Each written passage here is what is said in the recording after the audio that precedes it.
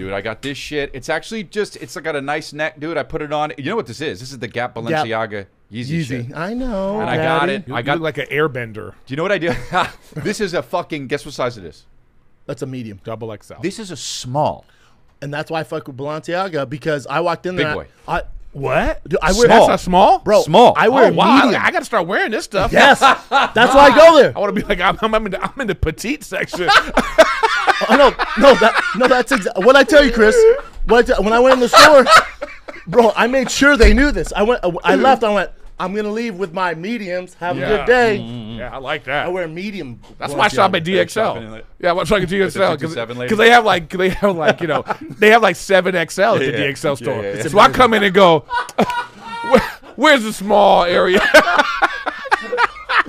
I'll tell you something embarrassing. I used to have an endorsement deal with Big and Tall.